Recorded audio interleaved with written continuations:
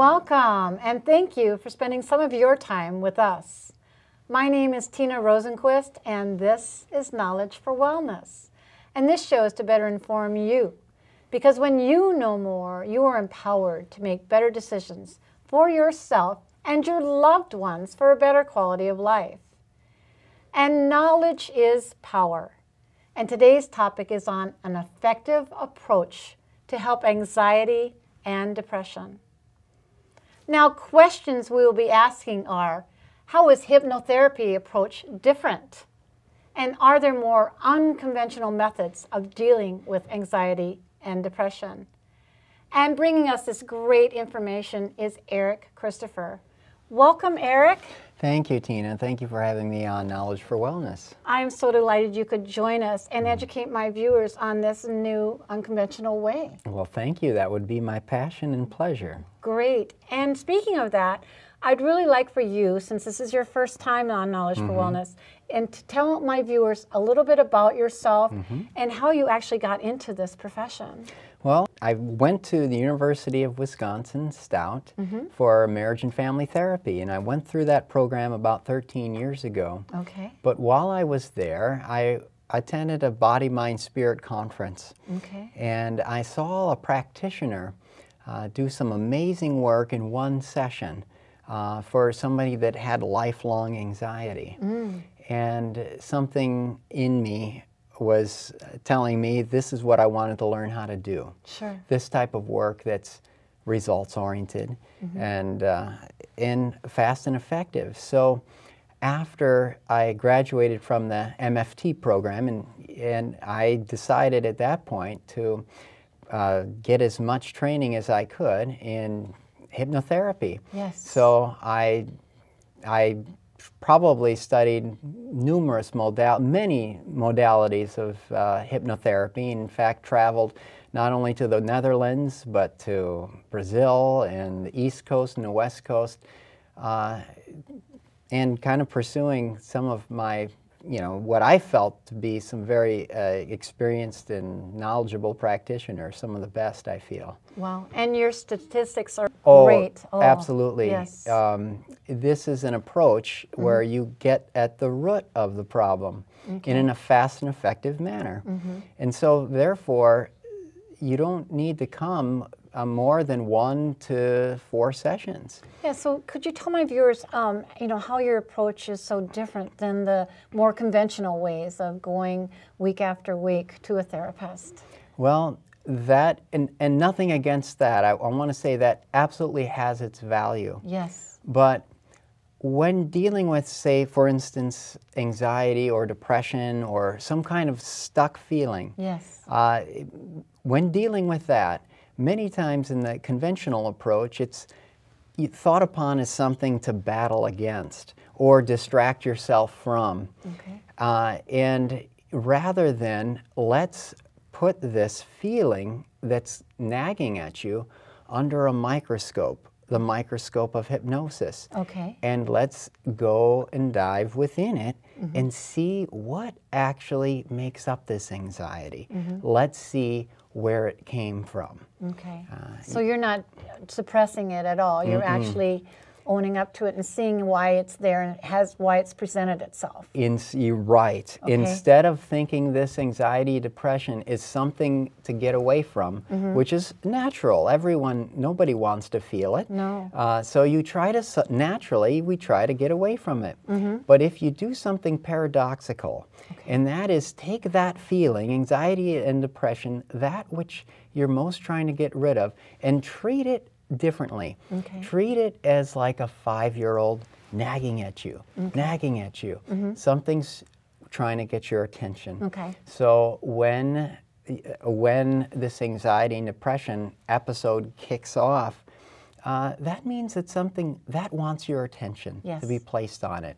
And when you can place your focus and attention on it in a deep matter, that's when you can actually see through, release the roots of it, the core causes of this anxiety or depression. And that's why it works in just a matter of a few sessions. Wow. And so when you're doing this, you actually own it and you find out why it has taken toll on you. Yes. And you deal through it with you. Yes, it's almost as though you're a detective and you're finding out, where did this anxiety begin? Okay. Or this depression begin. Because the truth is, we're not born with depression. We're not born with anxiety. Right. When we're children, we're open to the world and we want to experience it.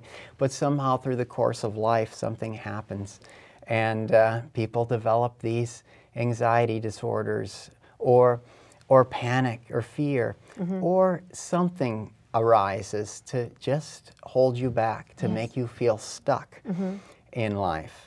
And that whatever is causing you to feel stuck, instead of trying to run away from it, actually put your full focus and attention on it and see what are the subtle subconscious thoughts, beliefs, and feelings, what make up this sense of stuckness. And when you can do that, you can actually let it go and release it and cause you to be unstuck. Because we do want to be the best we can be. And I mean, to take a step to even go to therapy is, you know, right there rewarding for someone to do that. But to get this resolved within, oh, you said maybe 3 or 4 sessions with this. This is results-oriented therapy. The reason being is because where our problem lies is in the subconscious mind. It's in these subconscious beliefs. A subconscious belief, for instance, that I can't make a mistake, or I'm unworthy. That is often at the very deepest core of some people, and they'll feel that. That's underneath a lot of depression. So that, however, is something that, okay, you pick that up somewhere. For instance, if we put anxiety or depression under a microscope, especially depression, let's use that for an example. Sure. You're going to find that it's made up of a lot of negative self-talk. Yes. A lot of subconscious thoughts or beliefs and you weren't born with negative self-talk. No. When you trace it back, and by doing so, and when I say take your focus of attention and go within it, feel that depression in the body. Let yourself feel it. And what are the subtle beliefs that make that up? Well, it's not difficult to do. We simply imagine, I have the client imagine that they give that feeling, that heavy feeling, the feeling that they most want to let go of, give it a mouth. What does it want to say? What does it want to express?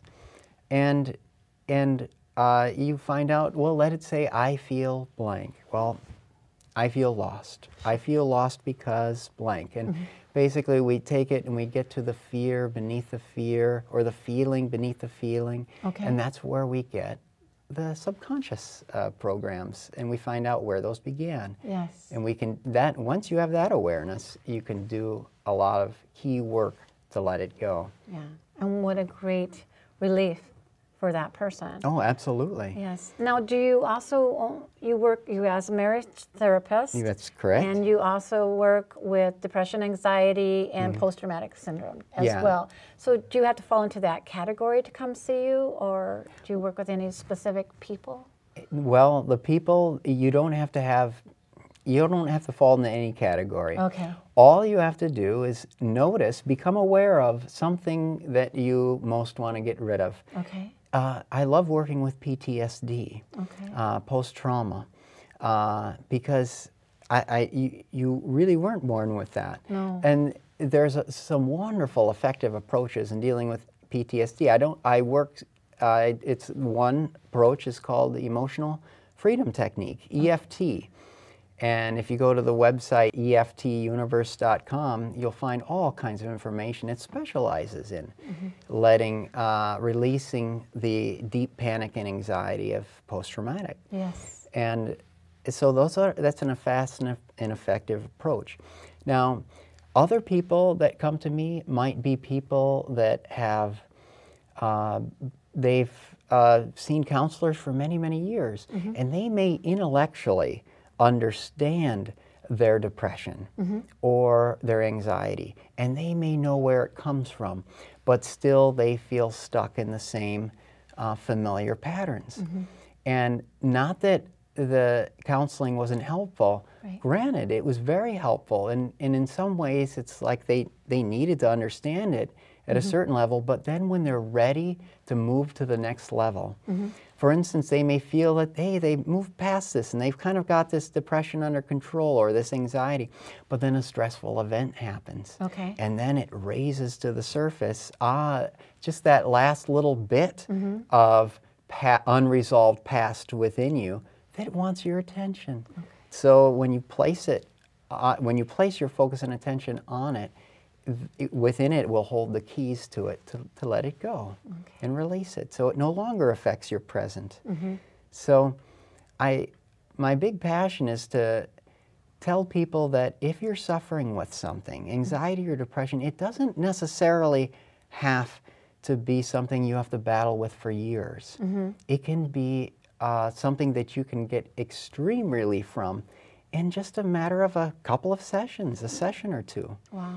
But that's why hypnotherapy is so effective, is because it attacks the issue or the problem at the root of it, the subconscious level. Okay. That's where the problem lies, so that's where we do therapy from. Right, so anxiety and depression basically comes from... What it comes down to, if you, like for instance in a session, if we put that anxiety under a microscope, we're going to find a sensation in the body, a tightness somewhere in the body, and we'll find as we approach further, well, what is the thoughts or the assumptions or the beliefs that make up this fear? And so it's made up of a sensation in the body, a memory, and some kind of belief. That is what anxiety that's what can form anxiety. And so, but when you can begin to deconstruct it or dissect this anxiety and see what it's really made of, oh, it was made from some beliefs that I wasn't born with, but I obtained these beliefs in some situation, event, or circumstance that was probably scary or hard at the time. And that leads into another cause of, for instance, anxiety. For instance, the mind can have a memory. Maybe it's a painful or hurtful memory. Body feels that memory. For instance, you can have a joyful thought. Body feels that thought. Have an angry thought, body will feel that thought. Sure. But if you have a painful emotion or hurtful experience, the body will feel that. Sometimes early on, we've had these experiences that were hurtful. Now, these emotions are meant to be emoted through us. They're meant to be energy in motion. And if they somehow don't get an opportunity to be expressed or emoted through us, it can become stuck energy in the body. And over years, that stuck energy can turn into anxiety.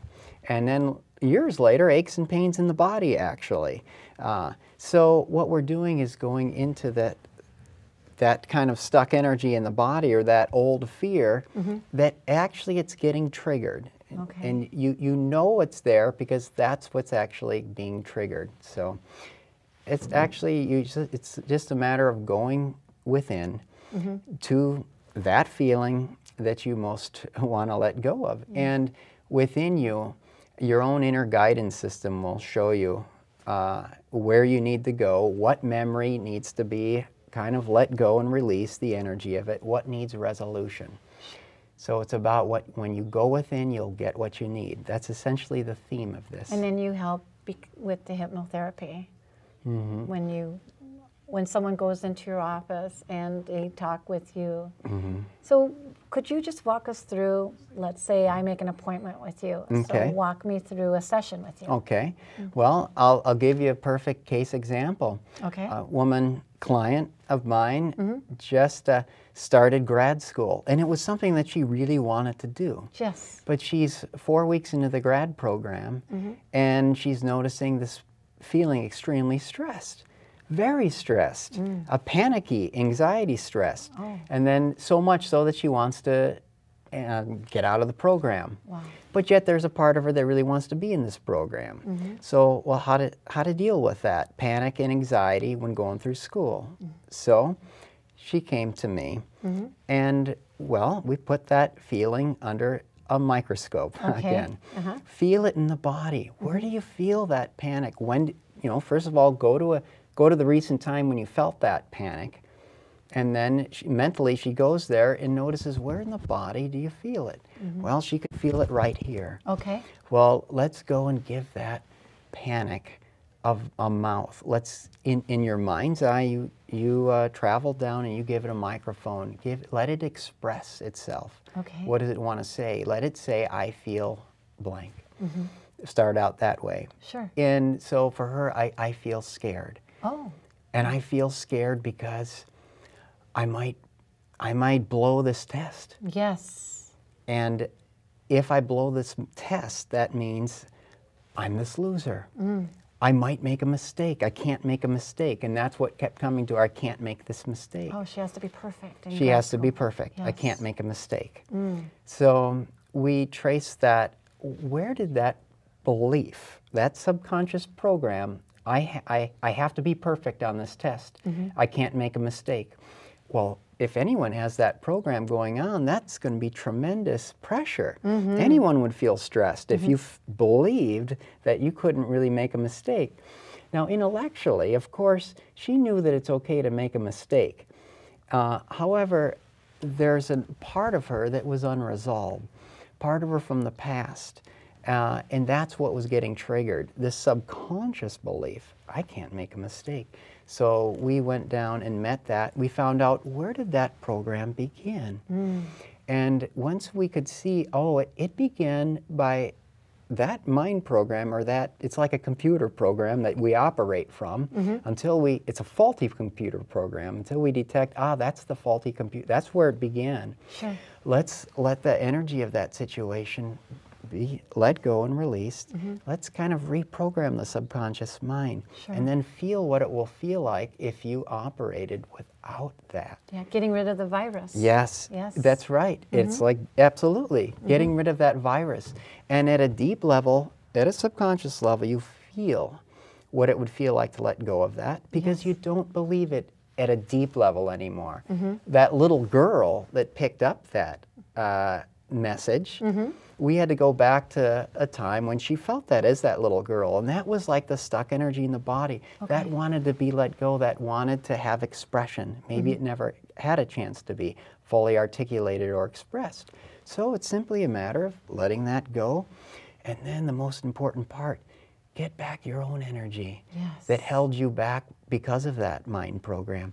Get back your potential that you lost because of that belief, because of that feeling. And so she felt all this confidence coming back from her. Oh, that's powerful. As a result of one session, she told me a week later, she absolutely loves school now. Oh. And that program just lost its power. Because a mind program or a thought gets its power when we subtly believe it. A belief will give that mind program its power. But when you don't believe it at a deep level, and that's essentially what this work is about, going down and all of those subconscious beliefs that we operate from, you see them and you see through them. So they no longer, you don't believe them. You don't believe you're this negative, bad person. There's a part of you that doesn't believe it. Actually, so we tap into that part of yourself that doesn't believe that can see that this is just a program I picked up. It's not who I am. So therefore, you can let it go and then not believe it, and that's why it stuck in one session. And she loves school. So that's an example of how this can work at a very fast, effective level and a pace, just because we attack the roots of it.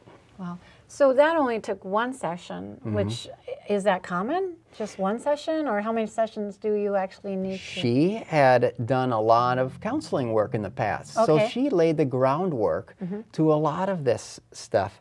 And again, she said, well, I thought I had worked through that already. Okay. And this type of therapy is also for people that feel like they've worked through it already. I know it intellectually, but yet something was getting triggered. And so That's why it only lasted for one session. But depending on how chronic the issue is, Sure. it might take 2, 3, 4 sessions. Okay. But with every session, you'll feel empowered after the session. Oh, okay. And however, maybe a week or 2 will go by and you'll feel like you lose some of that empowerment. Well, then we come back and we reinforce it. Yes. And maybe it's a second, but with each session, clients will feel a shift towards that. Yeah, it's almost impossible to not feel a shift with every session because we're doing this work at the subconscious level where the roots of the problem are. Yeah. So the end of the session, you actually come away feeling so much better. Yeah. And yes. you benefited right there with one session. I've rarely seen a session where the client hasn't left feeling much lighter. Yes. A sense of empowerment and a sense of courage and strength. Sure. And it's like they got their old self back again. Oh. It doesn't mean that all of a sudden these old mind programs don't come in again. However, they won't be as powerful. Okay. They won't be as powerful anymore because at a deep level, you've already seen through it. You don't believe it quite as much as you did before. And that's with any negative subconscious belief. Wow. So, Eric, I know that a lot of therapy is covered by insurance, and this is pretty much non-conventional. Is a session with you covered through insurance? Some insurances do cover hypnosis. Okay. However, I spend my time mostly focused on the therapy itself, so I don't actually bill the insurance company. I tell the clients that they're welcome to do the legwork themselves, and I'll be happy to sign any forms. Okay. But typically, my sessions, I charge $75 an hour. Okay. And typically, sessions will be about 2 hours.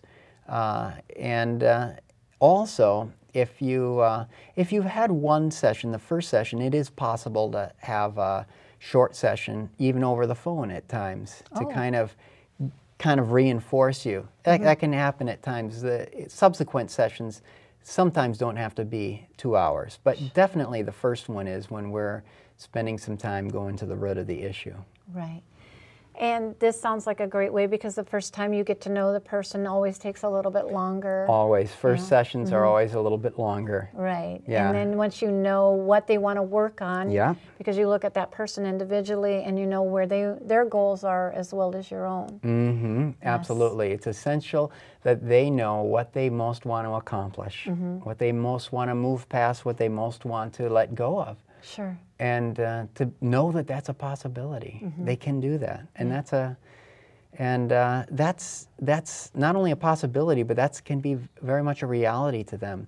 Some people a depression sometimes can be something that you've known your entire life, or anxiety. But and sometimes this can be passed down generation to generation. I tell you, they say depression or anxiety can be passed down to the generations, and that's true. But also how anger or love is expressed or not expressed is usually passed down generation to generation, and that is also what contributes to the anxiety or depression also. So that's what we take a look at that. And we actually can do some intergenerational healing, which is very helpful in that form, going within and doing some deep work that way. Right. And I love the idea that you also work with post-traumatic stress syndrome, which is the initials for PTSD. Yes. That's some of my favorite things to work with. Right. And I often will use a combination of emotional freedom technique, the tapping technique, with hypnotherapy, hypnosis, to help eradicate the roots of the PTSD that have such a grip on someone, a frozen grip on someone. We can especially melt that. those of our boys that are out to war. Yeah, that's right. Yeah. They'll find that a lot of with one session, they can really let go a lot of the emotional trauma of that with EFT. And I would encourage people to check out that website, EFT. Yes, that sounds great. Well, we have a few minutes left, and anything special that you want to throw out to my viewers, a little piece of information they can, go home with? Sure. Yeah. Thank you. I would say that beneath the core of everyone there is harmony and there's deep peace. That can be experienced. And how to experience it is actually in a paradoxical way. Go through the feeling that is causing the most problem. When you go through it and when you go beneath it, does lie that peace. It just wants your attention. That anxiety, or to think about this anxiety or a stuck feeling in a different way. Think of it as something that wants your attention. And when you can give it your attention and do the work, resolve what hasn't been quite resolved with you, you will experience a deep level of harmony. And if anyone, and allow yourself the gift to experience that. That's not an intellectual concept, but it's actually a deep experience that you'll feel at the end of the session. So if you've seen this program, Knowledge for Wellness, and you mention that, you'll have $25 off your session, your initial session. Wow. Well, thank you, Eric. I want to thank you for your insight on this great non-conventional method. All right. Thank you, Tina, for having me here. Yes. It's been a pleasure. It's been a delight. Thank you. If you have any questions or would like to contact Eric Christopher, please contact them at www.ericjchristopher.com or call his office at 651-649-1952. And please tune in to my other shows of Knowledge for Wellness being televised throughout the Twin City area. And you can visit me on my website at www.knowledgeforwellness.com. And you can also connect with me on Facebook, LinkedIn, Twitter, and YouTube. And the mission of Knowledge for Wellness is to inform viewers on health issues, to expose, educate, and make viewers aware, to enhance themselves and their loved ones for a better quality of life. And I hope we provided you with more knowledge to benefit you and your loved ones.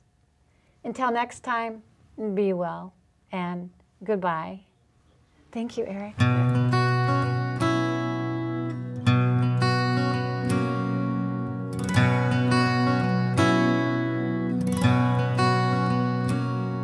Over time you've healed so much in me, and I am living proof that although my darkest hour had come, your light could still shine through. And at times it's just enough to cast the shadow on the wall. Though I am grateful that you shine your light on me at all. Who am I that you would love me so gently? That you would recognize my name, Lord, who am I? That you would speak to me so softly, conversation with a love most high.